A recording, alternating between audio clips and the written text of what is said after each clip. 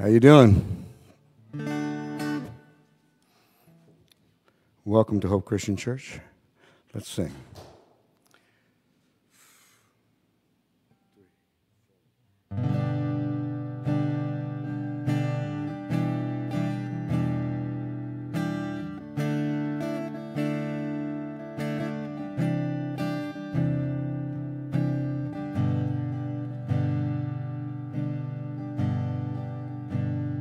Why are you striving these days? Why are you trying to earn grace? Why are you crying? Let me lift up your face. Just don't turn away. Why are you looking for love? Why are you still searching as if I'm not enough? To where will you go, child? Tell me, where will you run? To where will you run? 'Cause I'll be by your side wherever you fall in the dead of night. Whenever you call, and please don't fight. These hands that are holding you, my hands are holding you. Look at these hands in my side. They swallowed the grave on that night when I drank the world's sin, so I could carry you in and give you life. I want to give you life, and I'll be by your side wherever you fall in the dead of night. Whenever you call, and please don't fight. These hands that are holding you, my hands are holding here, my side. Wherever you fall in the dead of night. Whenever you call, and please don't fight. These hands that are holding you, my hands are holding you. 'Cause I love you. I want you to know that I love you. I'll never let you go. No, no, and I'll be by your side wherever you fall in the dead of night. Whenever you call, and please don't fight. These hands that are holding you, my hands are holding here, my side. Wherever you fall in the dead of night. Whenever you call, and please don't fight. These hands that are holding you, my hands are holding you. Here, my side, my hands are holding you.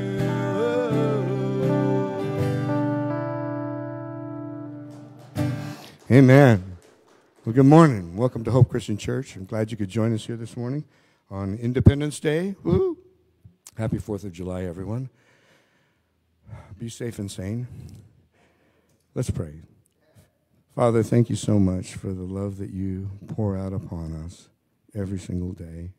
Help us, Father, to open our hearts to your Spirit's promptings, to help us to channel the love that you fill us with to the people around us, to share the good news of Jesus Christ in a way that helps others to see how desperately we need you and your Son in our lives. We pray these things, Father, in Jesus' name. Amen.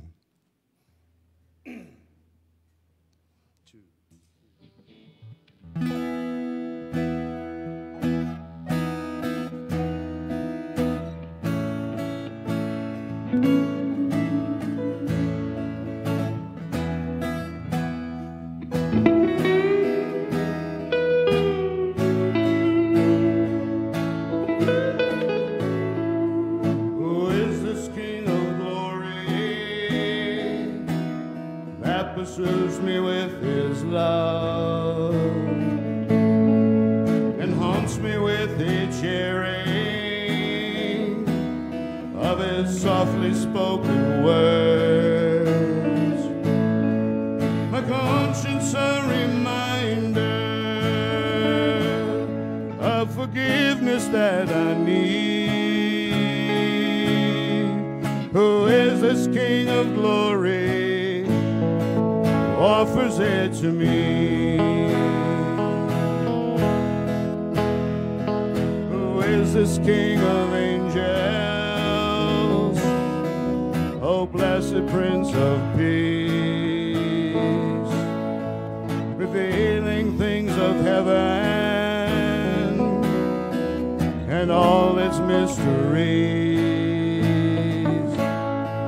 My spirit's ever longing for His grace in which to stand.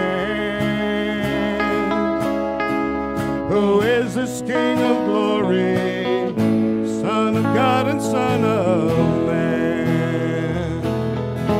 His name is Jesus, precious Jesus, Lord Almighty, King of my heart, the King of glory. Who is this King of glory? With strength and majesty and wisdom beyond measure, the gracious King of kings, the Lord of earth and heaven, the creator of all things. He is the King of glory, everything to me. His name is Jesus,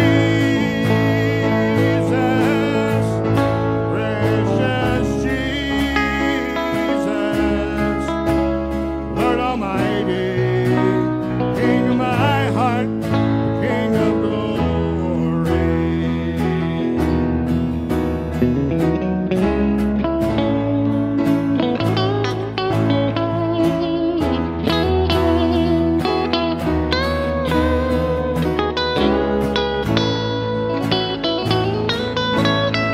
The Lord of earth and heaven, the creator of all things. He is the King of glory, everything to me.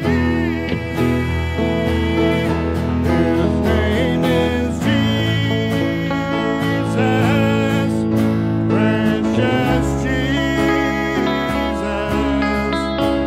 Lord Almighty, King of my heart, the King of glory. His name is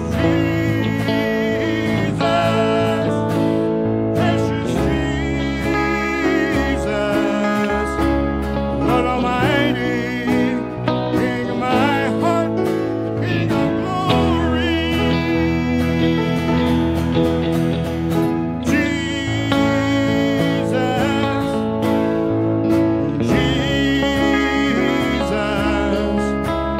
Lord Almighty, King of my heart, the King of glory. Jesus, Jesus, Lord Almighty, King of my heart, King of glory. Who is this King of glory that pursues me with His love? Amen.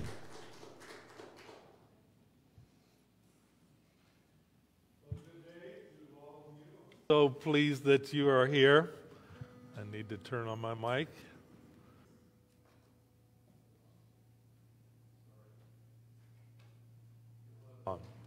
All right.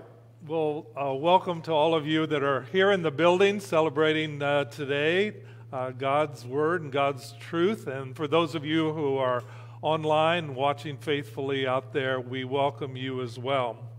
Let's have a prayer as we begin the message today. Lord, we thank you for your word, that it's truth. We thank you that you have revealed so much truth to us.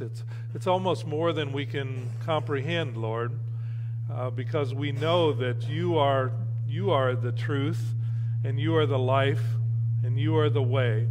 And so we just thank you in the powerful name of Jesus. Amen.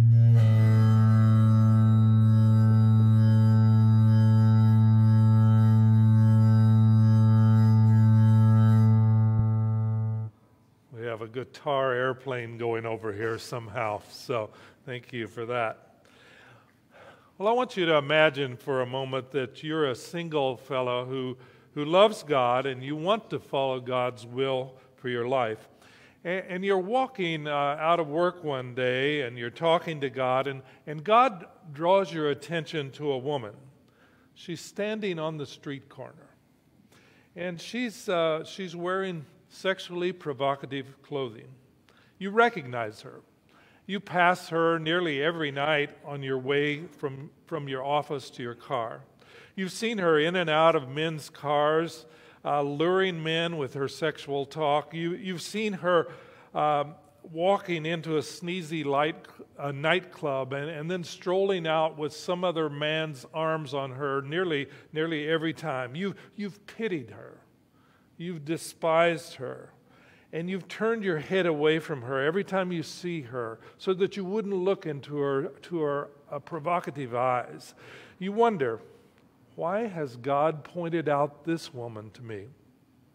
And then God says to you, as clear as a bell, this is the woman I want you to marry. And your jaw drops as the fantasies that you've had all your life of your own marriage vanish. Dreams of waiting in the church, at the front of the church for this beautiful young lady dressed in purity white, gone. This woman doesn't even know the meaning of the word purity. She knows nothing about faithfulness or real love. She's full of lies and deceit. She sells her body for a few dollars or a gift of some sort. And you can't imagine spending the rest of your life wondering whose bed your wife will end up next. But there's no mistaking. This is God's word to you. You're to love a woman who has no idea of a committed marriage. She doesn't have any idea even of who she is. Her values are warped, and the word lost doesn't even get close to describing her. You've been given perhaps the biggest challenge of history, to love with no expectation of love in return. Now, I know this sounds far out and impossible. It breaks all the rules that we tell young men and young women about searching for a godly spouse to spend the rest of their lives with. But this is no imaginary dream for one man, Hosea. That's Hosea, not Jose, by the way. He was the man who was facing this challenge. And his word from God was, marry a prostitute and love her like I love you. Now, he must have been quite a man to follow God's voice here. And he went to a woman named Gomer. Not the nicest of names, not the nicest of women. And he proposed marriage to her. And at their wedding, when the singers sang, "We've only just begun," white lace and promises, a kiss for luck, and we're on our way, everybody there, including Hosea, knew that he needed more than luck. And everyone in that wedding congregation was thinking, this is the craziest match that I've ever heard of. It will never last. Let's start reading the first chapter of the book of Hosea. If you have your Bible, you can follow along with me. I'm going to read various parts, and I'll refer to them over the period of this time. Hosea is the first of those little prophets that we talked about last week that we call the minor prophets. So chapter 1 of Hosea, verses 1 and 2. The word of the Lord that came to Hosea, son of Beeri, during the reigns of Uzziah, Jotham, Ahaz, and Hezekiah, kings of Judah, the southern kingdom, and during the reign of Jeroboam, the son of Jehoash, the king of Israel. And so this puts the date about 760 to 700 BC.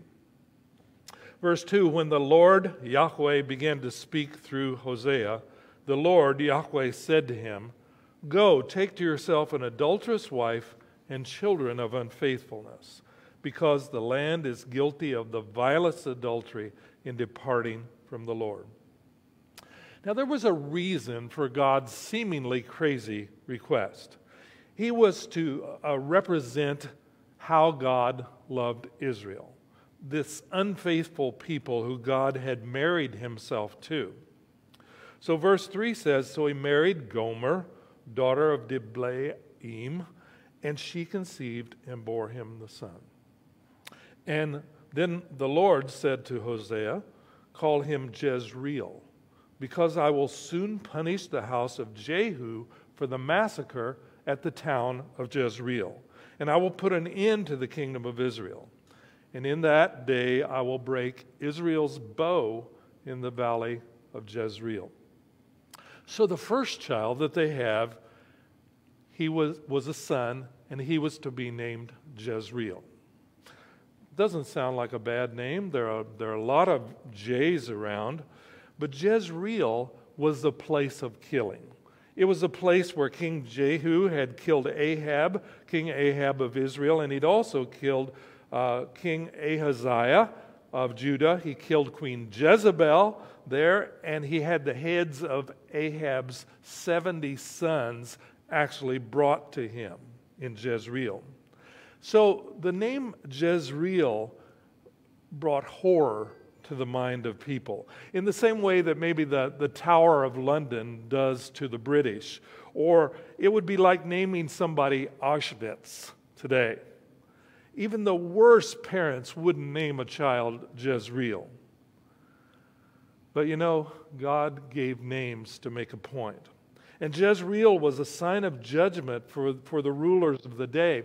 But just as King Jehu had annihilated the previous dynasty, so his dynasty would also be completely destroyed. So Jezreel, that name signifies judgment. It signifies destruction, really. In verse 6, it says, Gomer conceived again and gave birth, this time to a daughter. And then the Lord Yahweh said to Hosea, call her Lo Ruhamah, for I will no longer show love to the house of Israel, that I should at all forgive them. Yet I will show love to the house of Judah. Remember those two divided countries? Israel, he says, I'm not going to show love to them anymore.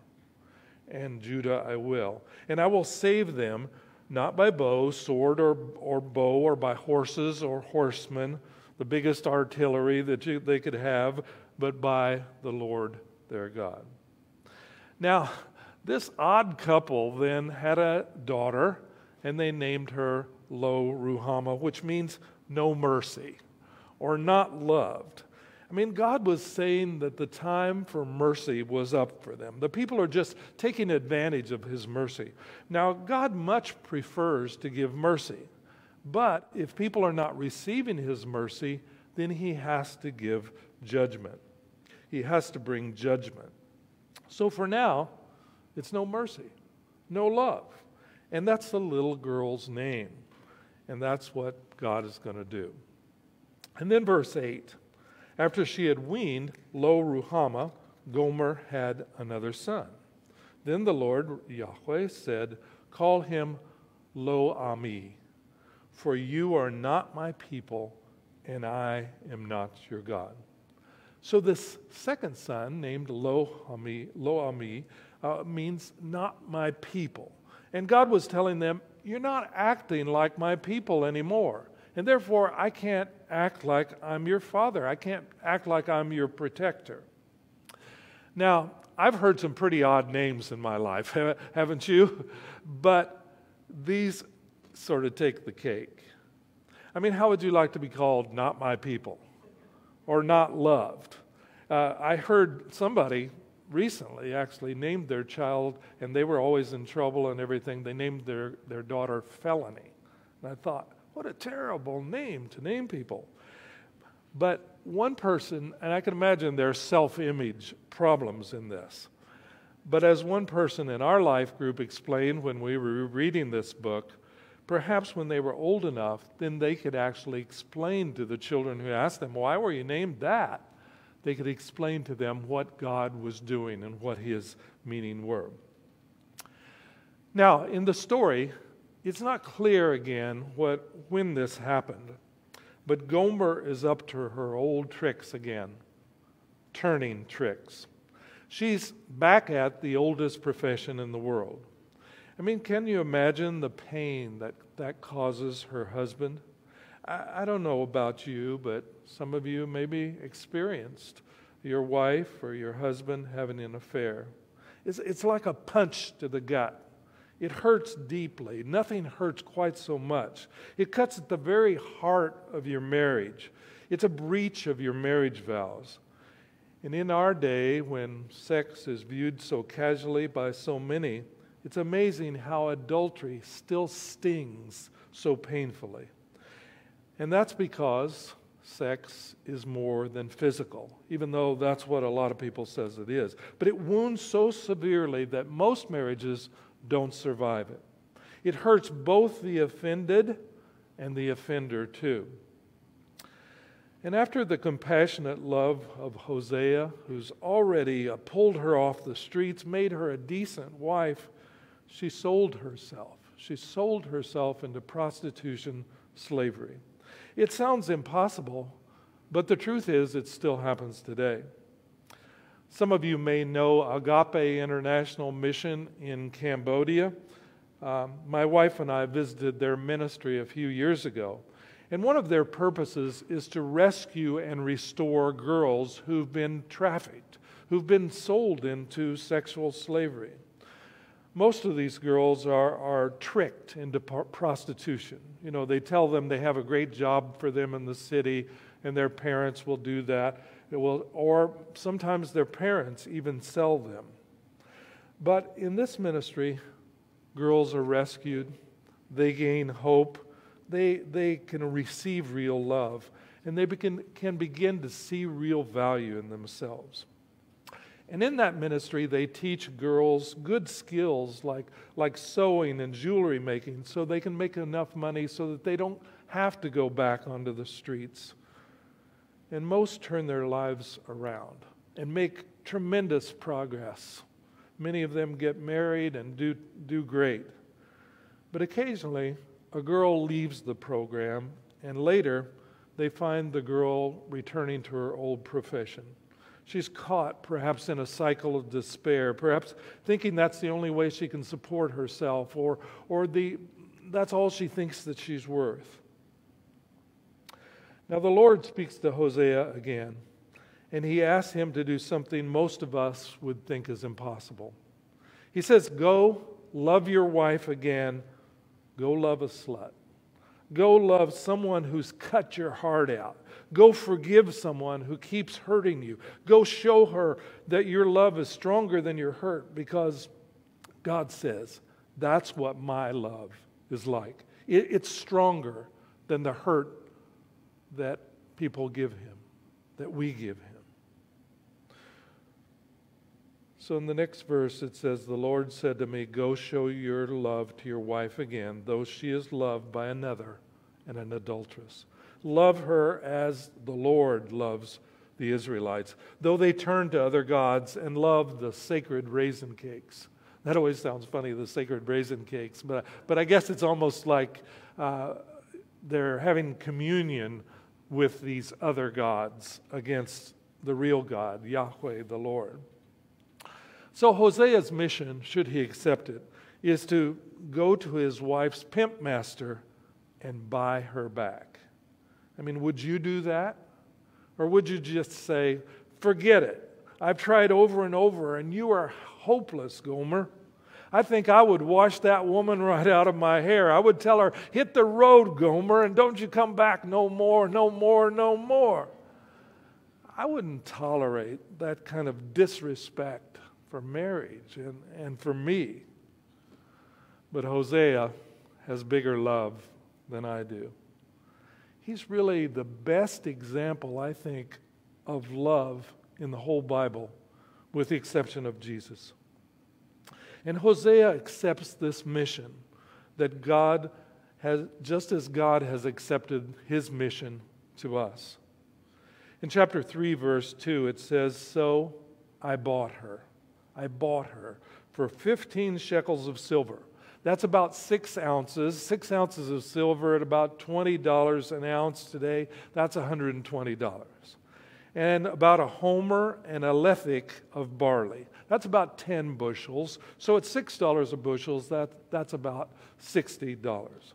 So he pays a good sum for her, for sure. That's almost $200. And that's the going rate in Cambodia now for a young girl. I can imagine Hosea's friends are watching and they're laughing. Haven't you had enough disrespect for this woman? They would say. I mean, we warned you the first time not to marry her. She's bad news. She's not worth the trouble. Have you taken a stupid pill or something? But Hosea does what God says, not what people say. And because God's word is always more powerful than people's insults. And Hosea wants to make a decent woman out of her. And he does everything he can to do it. Amazing love. How can it be? And Hosea's life, his life becomes a picture of the message of God. Real life form. And his life is a parable, really, of the love of God for people who are unfaithful to him. And that's why I admire Hosea so much. He's chosen by God to tell God's love story. The Bible doesn't tell us much about Hosea's feelings, but I can imagine he had a lot of conflicting feelings about this. I mean, how do I love a person like that? So far off the scale of knowing how to love, always unfaithful. Can you imagine the agonizing nights that he had, watching the clock and wondering where she is? Worrying every time she goes out the door? Maybe he's thinking, Gomer, don't take your love to town. Gomer wants Hosea to understand, God wants Hosea to understand that this is the conflict that God himself faces with his people. God knows that his own people's sin is so heinous that they deserve to be completely written off forever. And yet, God still loves them. And God still loves you. And God still loves me, even when we're unfaithful to him.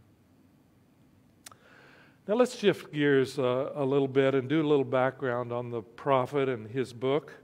Hosea is the only one of the writing prophets who comes from the northern kingdom, Israel. And his prophecy is mainly directed to that same wicked kingdom.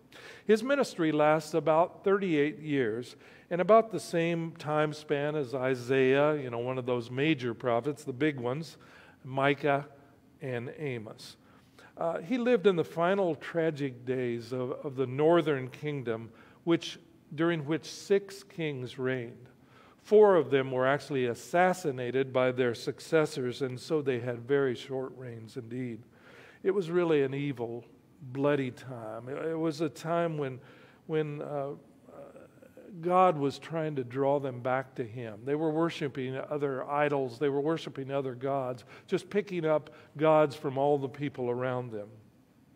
Now, this book has 2 main sections. The first section is more of the story, which I've just told you, the story of Homer. Sorry, I put those words together. Hosea and Gomer together. And it tells where God tells Hosea what to do, and Hosea is to learn about the character of God. And that's the part we've been reading. But the rest of the book deals with the message, the strong message really that God gives Hosea for Israel, the northern kingdom. So we read in chapter 1, verse 2, when the Lord began to speak through Hosea, the Lord said to Hosea. So first God speaks to the prophet, and then God speaks through the prophet. And that's the way he works with most people, I think. God teaches us a lesson, and then we put it into our lives, and then we can actually teach it to other people. Because usually you can't teach anything that you haven't learned well yourself. And I can imagine that after Hosea had been married to Gomer for a while, he thought, now I understand. Now I understand how God feels about what the people have done when they've turned away from him. Now I understand how much God loves.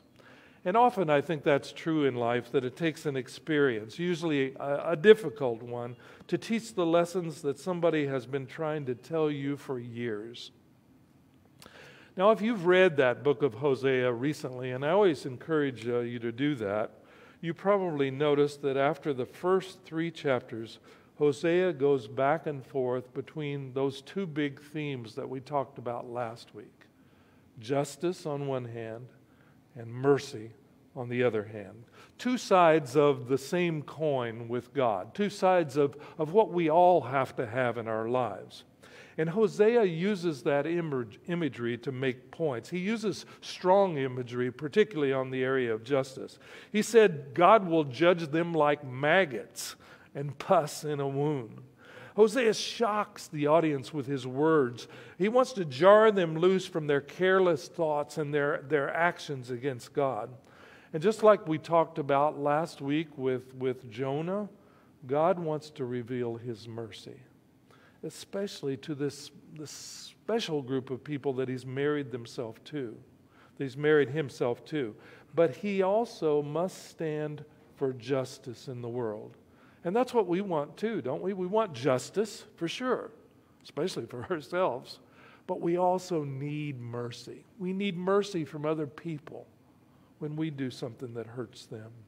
And we need mercy, especially from God. So the big question that Hosea calls us to ask today, does God love a slut? The answer is, of course, yes. He loves people like us. He loves people like me, people who act like they're committed to God, but sometimes take our love elsewhere. Let me mention about 6 points that I want to make fairly quickly today. Important lessons we learn from Hosea about how God regards his people. First, what we've already seen. Your relationship to God is like marriage. In chapter 2, verse 19, he says, I will make you my wife forever, showing you righteousness and justice, unfailing love and compassion. I will be faithful to you and make you mine, and you will finally know me as the Lord. And so if you're a follower of Jesus, you're in a lifelong committed relationship with God, like marriage. And of course, God always says his I do first. And then we say our I do as well. God always initiates the relationship, but we must make the commitment to as well. And the relationship requires all the things that are necessary in marriage. Commitment, faithfulness, open communication, honesty, integrity, repentance. Yeah, repentance we have to do in marriage too. And willingness to forgive often, because we often sin against each other in marriage. And we must grow. And there's a whole lot more things too. The second point I want to make is that if our marriage to God is like marriage, then persistent sin is like prostitution. I mean, how do you feel when God compares sin to prostitution? I mean, I don't like it very much, really. But it's that relationship that's broken. Now, God has made a covenant relationship with Israel, but Israel doesn't keep her part of the relationship. Now, it wasn't that Israel didn't like God, Yahweh, the Lord, God, the real God. They just thought, well, we can have other gods too. They thought God wasn't enough. And many people think that their relationship with God isn't enough either. Christians don't think that their relationship with God is exclusive. Sure, I like to follow Jesus, but that's just a little part of my life. I mean, why should God be so upset if I devote myself to other things too? I still believe in God.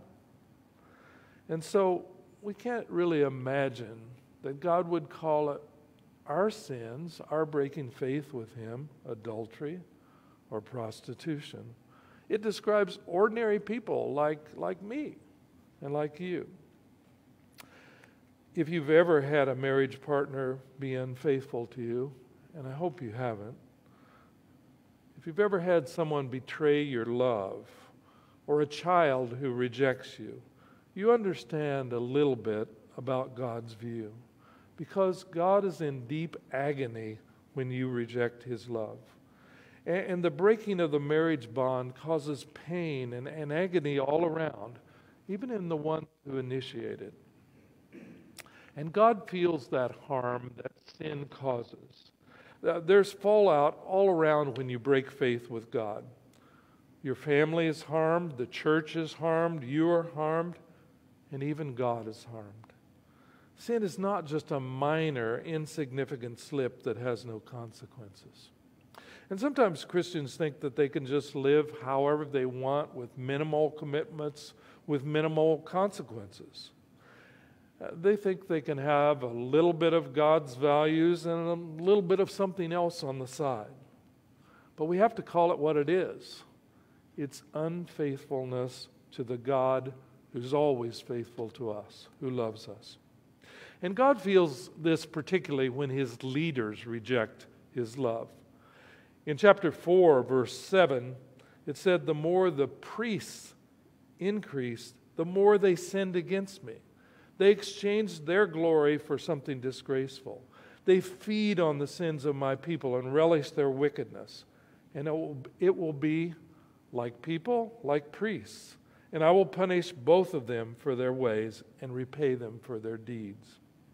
Those of us who are leaders of any kind, but especially in the church, have a great responsibility. And when we just follow the cultural patterns of the world around us, we lead our people astray, and God is betrayed. All of us who lead in any way are called to high standards.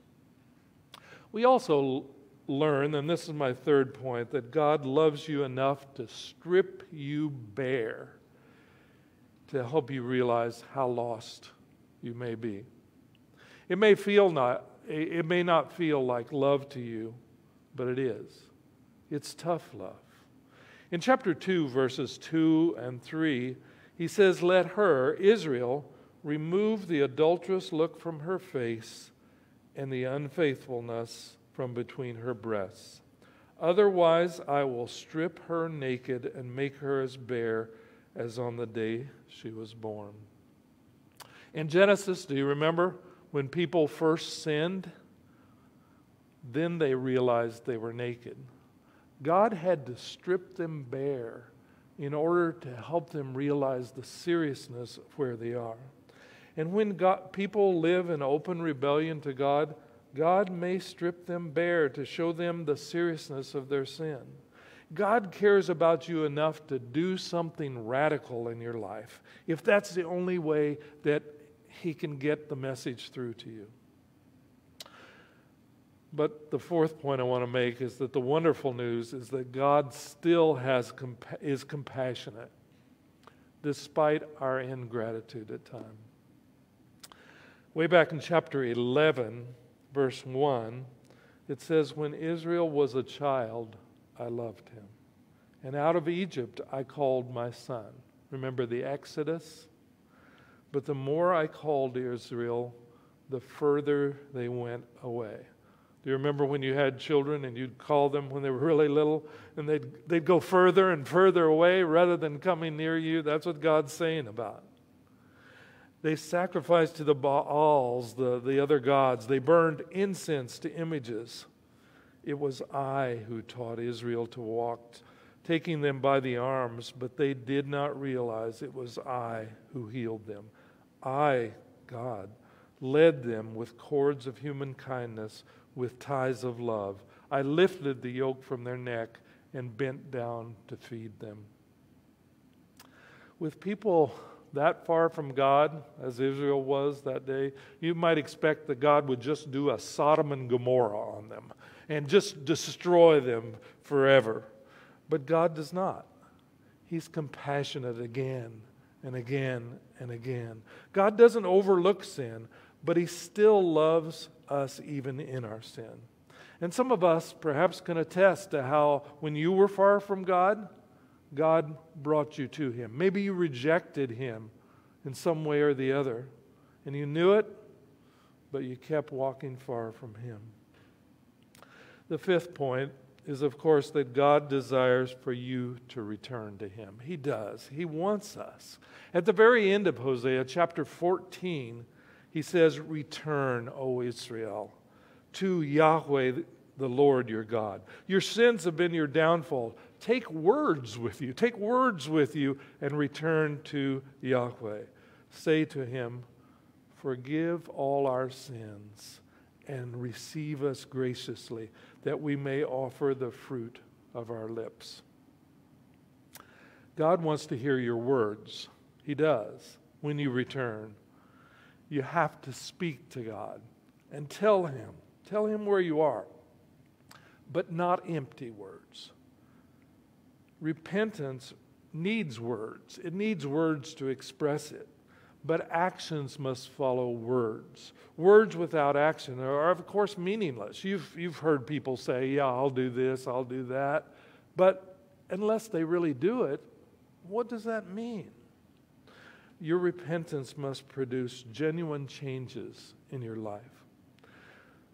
But Hosea, he didn't forgive Gomer from a distance. First, he bought her back, and then he brought her back to his own home. And every time he saw her, I wonder if it pained him. He brought his hurt home with him. But Hosea's desire to love and forgive was greater than his hurt. And God feels the pain too, but God's love for you and for me is greater than his hurt. He promises in that last chapter, I will heal their waywardness and love them freely, verse 4 of chapter 14. For my anger has turned away from them. Now the truth is, I don't know much about prostitutes or prostitution. There are probably a lot of reasons somebody ends up there. Many are trafficked. They're forced against their will, like the little girls that we saw in Cambodia. Some may feel so desperate that they don't know any other way to survive. And I imagine many of them have never had the love of a father or a husband or even a brother. There are a lot of women and men starved for real love and looking for love in all the wrong places. But in the midst of that, you need to know that God's love for you is what you've always wanted. It's what you've always dreamed of. It's what you've always longed for. And it's the only thing that will fill your soul. And all those other distractions, all those deep desires that you have, all the ways that you try to fulfill those desires, even our own human love is just a glimpse of the reality of God's deep love, His deep, deep love. God hates what Israel is doing, but He loves His people. Early in Hosea, God promises, I will show my love to the one I called not my loved one. I will say to those people who I called not my people, you are my people, and they will say, you are my God. Hosea seems to me like a 1 in a million man. Hosea loves someone who's far from lovely, a long way from lovable, and stayed committed to that relationship in spite of her great unfaithfulness to him. You think your spouse is frustrating? Gomer must have been the most frustrating of wives, the most high maintenance of spouses. To love her was to give up nearly everything, every dream, every hope, every happiness. I don't know about you, but I'm not there yet. But I want to have that Hosea, that God type of love for my family, for my Christian family in the world. You may need to love someone in your family who drives you crazy. You may be called to love a prodigal son. You may be called to love a wayward daughter who's so far away from God and even hope. You may need to love an impossible person at work. You may be called to love someone in your church family who requires a lot of extra grace. You may need to love a sworn enemy. And I want to do that. I want to grow in love. I want to be so loving that I go beyond my own need for love in return. But Hosea's story is more than loving your wife or your husband or even your neighbor. It's about a God who loves you so deeply, even when you're way off messing around with all those distractions. And I think if there ever was someone in this story we should identify with, it's probably not Hosea. It's Gomer. We're often the Gomer that God keeps loving and loving and loving. And this kind of love, of course, is fully seen in Jesus Christ.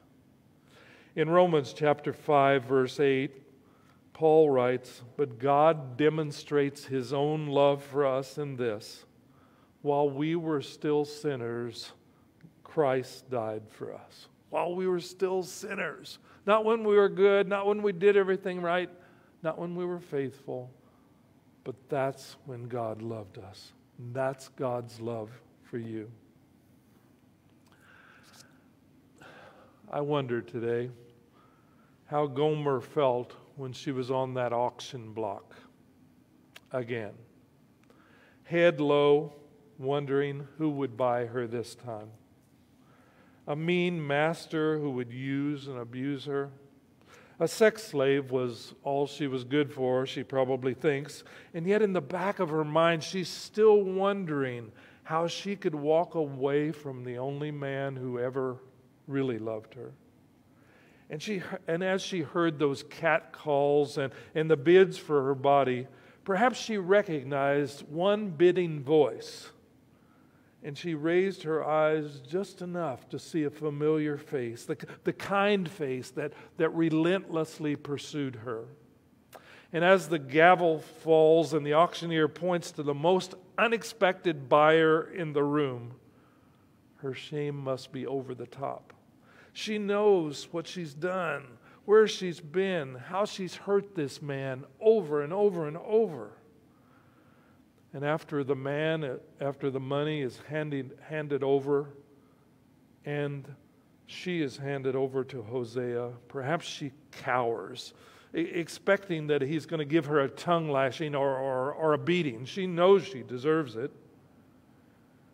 Instead, the man wraps his arms around her and lifts her chin to look him in the eyes. She's loved with overwhelming love, the kind of love that takes away shame and puts her on the right path.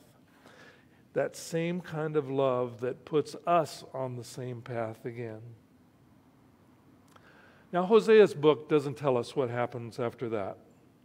We don't know if she is so grateful and receives of love over and over, no matter what you've done. No matter how many times you've turned away, no matter how many times you've thumbed your nose at him, no matter how many times you've walked the other way, God is the relentless lover of your soul, and He comes to get you. He buys you back, and He wants to return you to your first real love. Let's pray together. Lord, I thank you so much for this fellow that you gave this really challenging message to, Hosea. And especially I thank you for what he showed us about you. about how your love is so strong. And Lord, I pray for all of us today that are here and those who are listening and watching online. I pray that if you're calling us to repentance now, we would do that. If you're calling us to receive your overpowering love, as I know you are, I pray that we would do that. And I pray that your love would reach the parts that nothing else in our lives have done. I thank you, Lord, for that love. It's in the powerful name of Jesus we pray. Amen.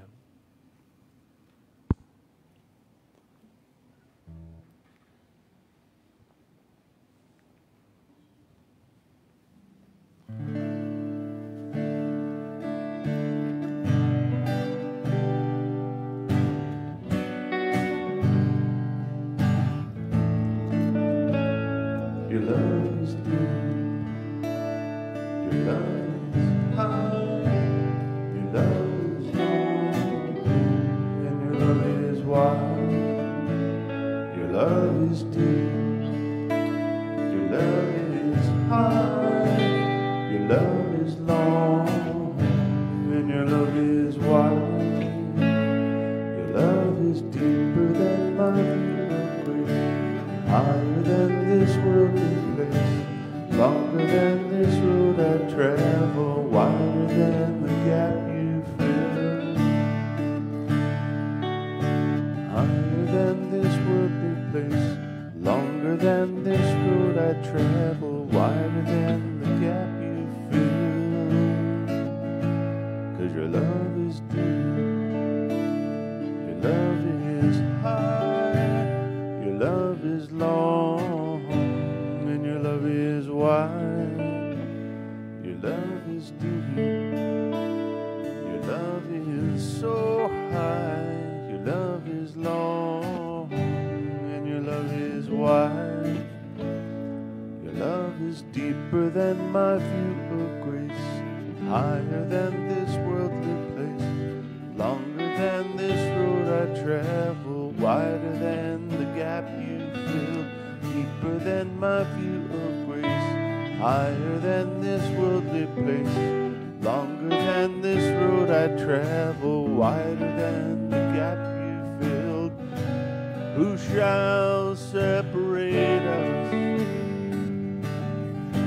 Who shall separate us from your love?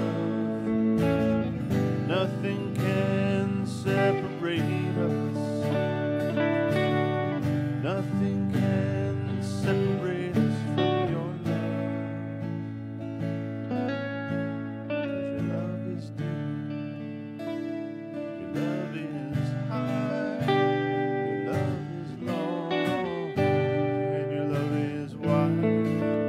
Your love is deep, your love is so high, your love is long, and your love is wide.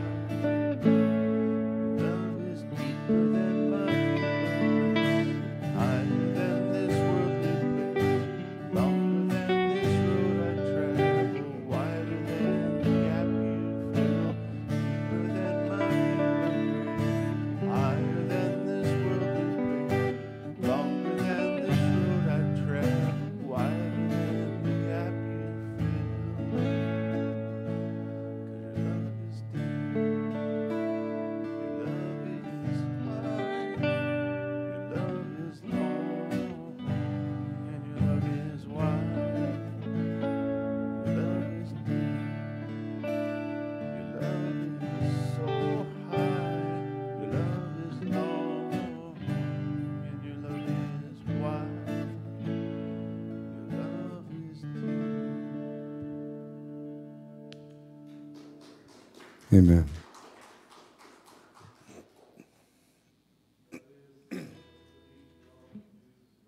Sure. You know, it's always a blessing to come to the Lord's table. I hope all of you have some elements available to you, those of you who are at home as well as those who are here.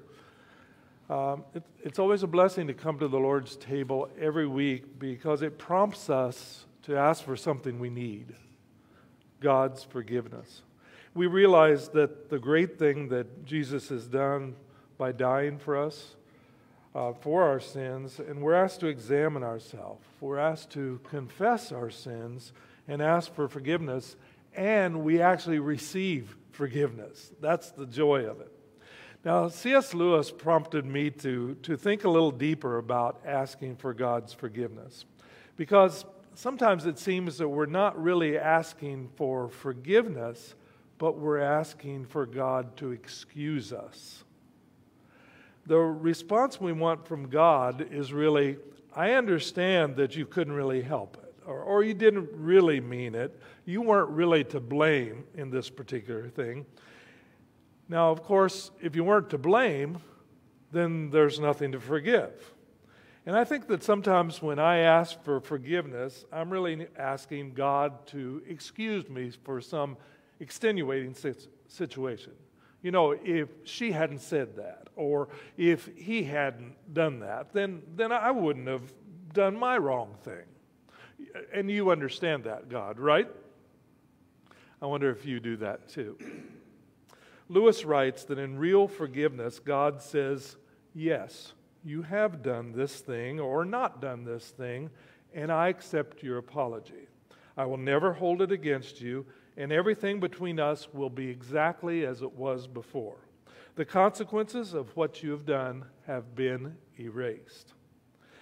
So instead of asking God to excuse us if we've truly committed sin, we need to straightforwardly admit that we have sinned. It wasn't just a mistake.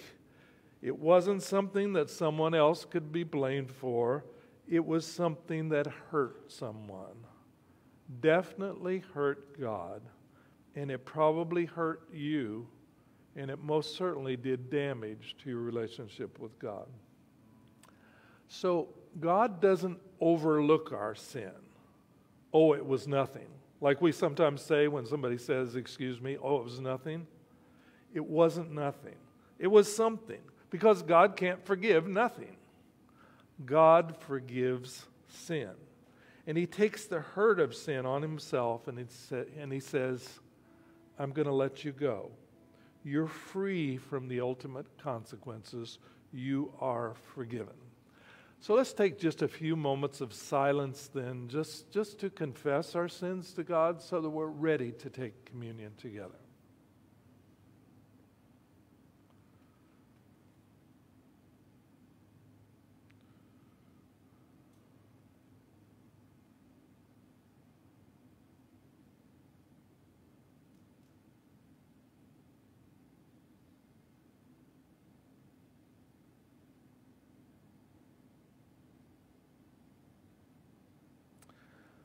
And now we're ready to participate in the Lord's Supper, where the body and blood of Jesus are represented in this tiny piece of unleavened bread and this tiniest cup in the world of juice. So let's give thanks for the bread. Lord, I thank you for this bread. I thank you that you have given us this reminder of what you've done for us, that you've given us life through this. We thank you, Lord, for your broken body on our behalf. In Jesus' name, amen. Jesus didn't merely explain it. He said, this is my body broken for you. Take and eat. Do this in remembrance of me.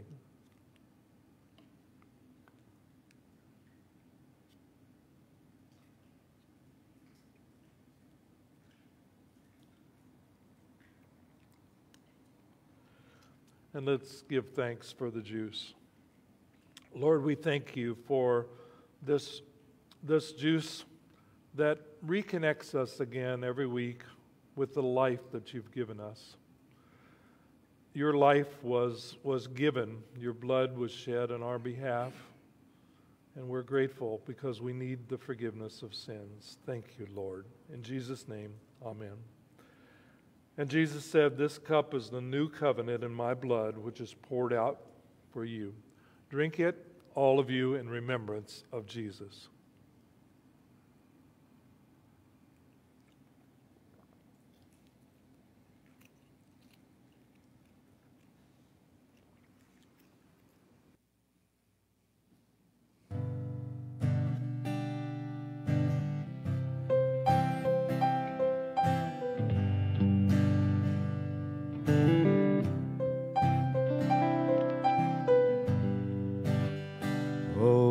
sacred King.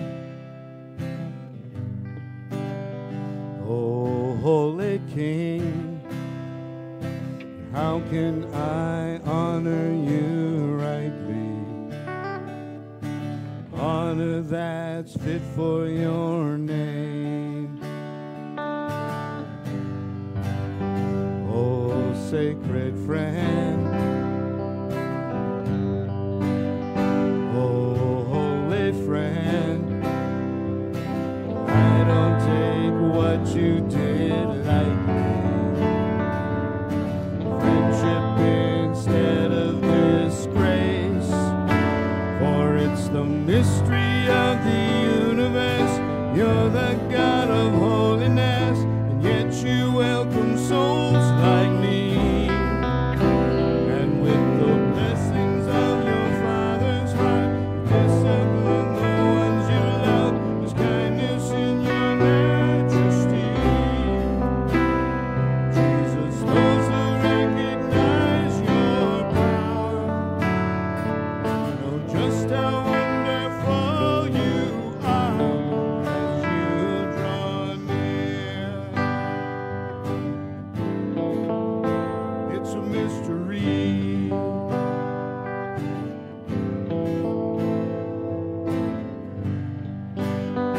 Oh, sacred King.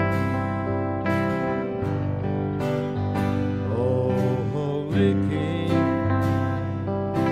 I honor you greatly. Honor that's fit for your name. Oh, sacred friend.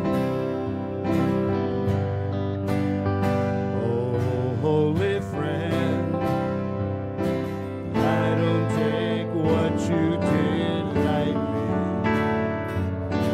Friendship instead of disgrace, for it's the mystery of the universe. You're the God of holiness, and yet you welcome souls like me.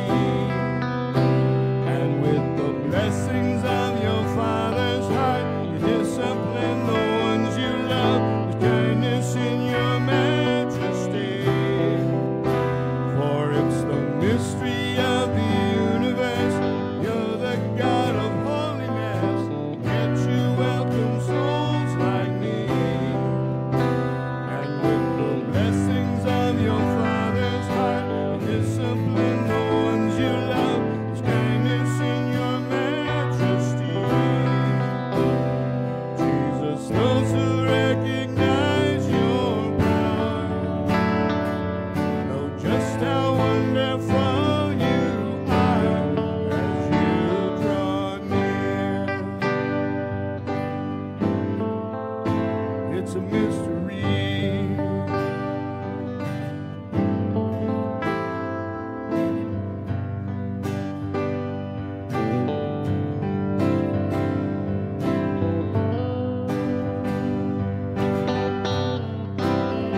For it's the mystery of the universe. You're the God of holiness, and yet you welcome souls like me. And with the blessings of your Father's heart, you discipline the ones you love. There's kindness in your majesty, for it's the mystery of the universe.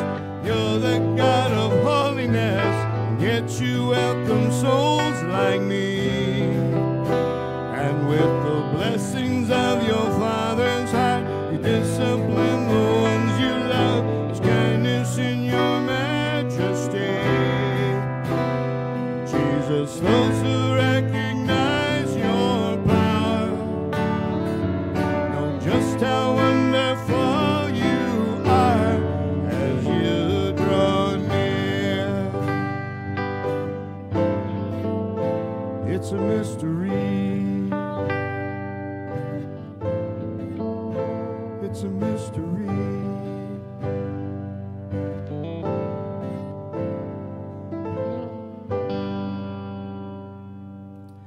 Father, we thank you so much that you take us as we are And when we accept the sacrifice of your Son on the cross, accept him as our Savior and Lord, we are wiped clean of our sin.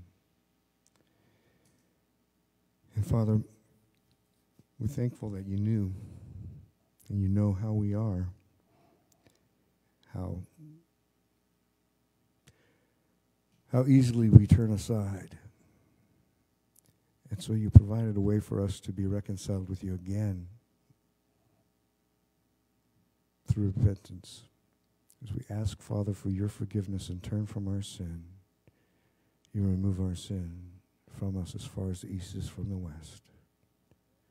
Help us, Father, to press into your heart every day, to examine ourselves to see where we maybe are drifting or turning away from you, and help us, Father, to turn back and to ask for your forgiveness. And pray this, Lord, in Jesus' name.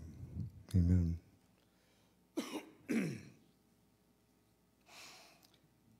So our God is a mighty God, and he's a great reason to rejoice. So let's, I haven't done this in a long time. I invite everyone to stand. You don't have to, but I invite everyone to stand as we sing this last song this morning. 2, 3, 4.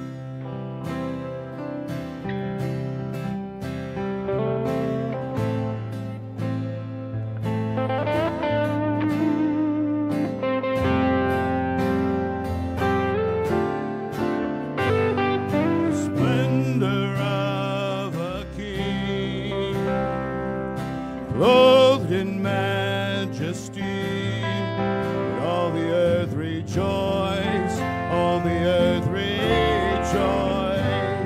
He wraps himself in light, and darkness tries to hide. Trembles at his voice, trembles at his voice. How great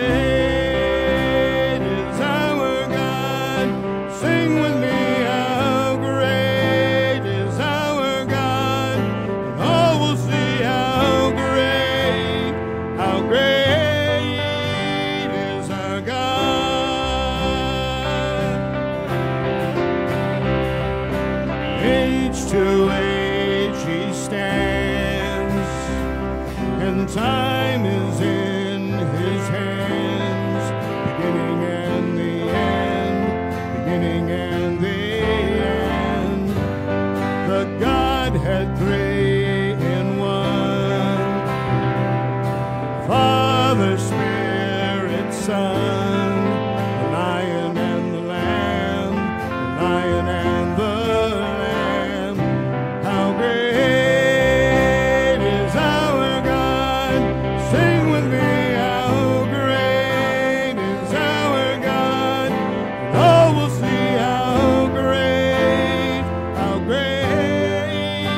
is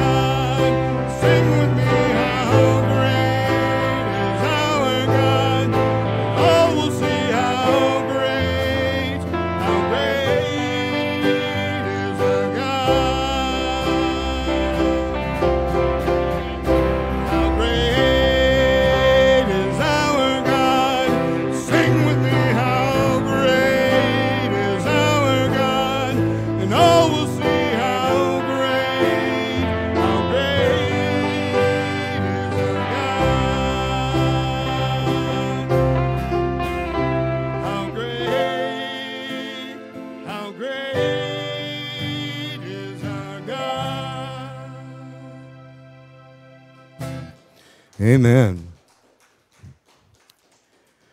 Well, thank you all for being with us this morning, whether you're here in person or at home watching on live stream. We just want to encourage you to remember how much God loves you, how much he wants to have a deep personal relationship with you, each and every one of you. Me too. Amazing. I know who I am. I know what I'm like, and yet God loves me. He sent his son to pay the price for my sin so I could have a relationship with him. And that's the same thing for you as well. I pray that we will examine our hearts, examine our lives, and see those things where we are turning away from our Father, and turn around, ask him for forgiveness, and then live out that forgiveness, that change, turn from our sin. That's not easy. It is not, but nothing is impossible with God. He can do so much more than we can ever imagine. So, thank you for joining us. Just a quick reminder, we have Monday night Bible studies. I'm not sure if those are happening this week or not. I'm getting a high sign that they are, so that's good.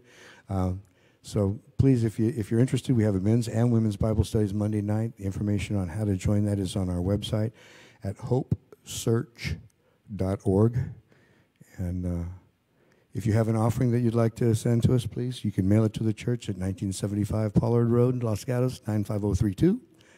Or you can use Zelle or come by and drop it off any way you like. Thank you so much for all the support that you have shown the church through this last year and a half. And I just pray that as we return to quote-unquote normal, that we'll be able to have more time and fellowship together and really just be that close-knit family that we are. And thank you for being here. We'll see you next week. And remember, Jesus loves you, and so do we.